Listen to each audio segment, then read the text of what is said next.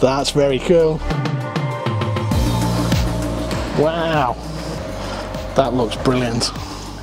That's everything I hoped. We are here at the Bridge Classic Cars workshop awaiting the arrival of Nick, who is coming to collect his brand new TVR. So let's see it revealed for the first time. Absolutely fantastic. Still fits in it. That's brilliant. And it's as low as I remember. And I remember the really short gear stick throw. And it's as short as I remember. Never seemed to be very logically designed, but you know, just took the switches away out of sight. It looks very pretty though. Oh yeah. Oh yeah. And then when the battery goes dead, because you've not used it long enough, the secret to breaking in them. Don't film this. Put that. Don't film this, how to break into it.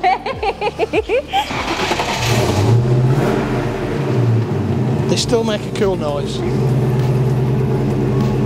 They used to joke at the dealership that they only did to get someone in it and start it up, and they'd say, "Where do I sign?" Yeah. It's very good in here though. I like the sound of it. I know, it sounds great. Good noise.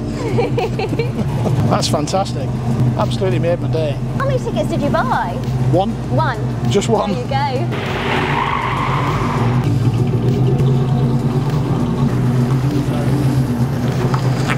It's very cool.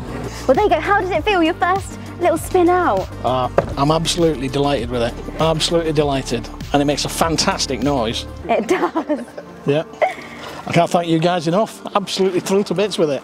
There we have it. So that was Nick collecting his brand new TVR from here at Bridge Classic Cars. He's just in the workshop now having a look at all the classics we have got coming up very soon. What's amazing is Nick used to own a TVR about 20 years ago from new, so he knows all the tips and tricks about the TVR. But thank you so much for watching, and we will see you all very soon.